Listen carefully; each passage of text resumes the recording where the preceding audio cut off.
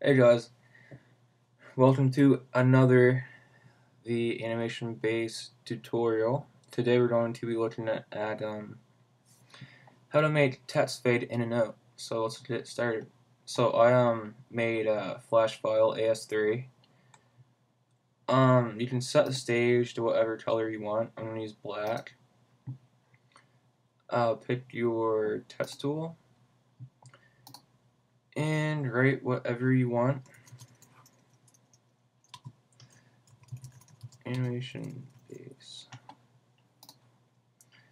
Drag that out so you can see it all. And change the color to white. Okay. I'll change the font to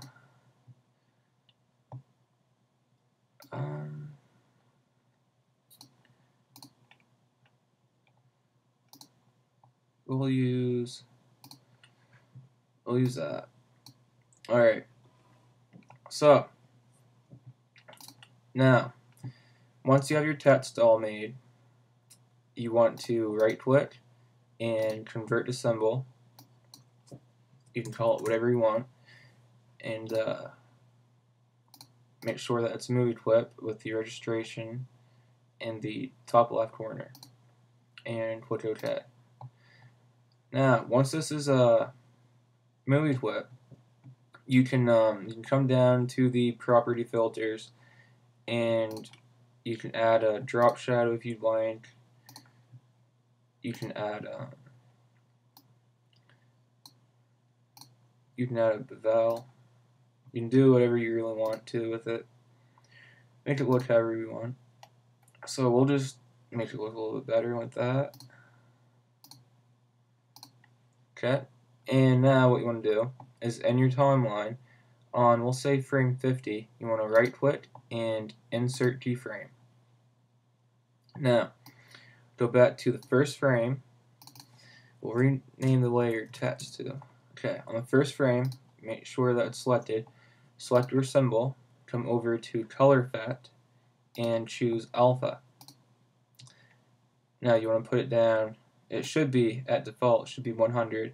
You want to put it down to 0. Now, when you go to the last frame, you'll see that it's fully, the alpha is at, it should be at 100%.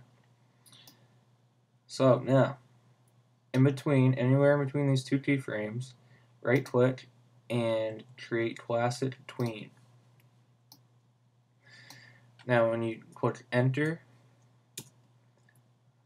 you should see the text fading in.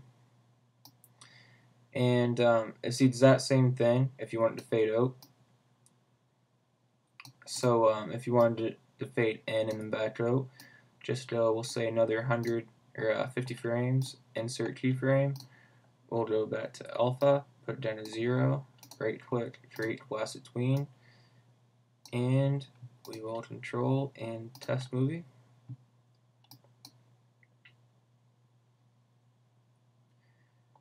And there you have it.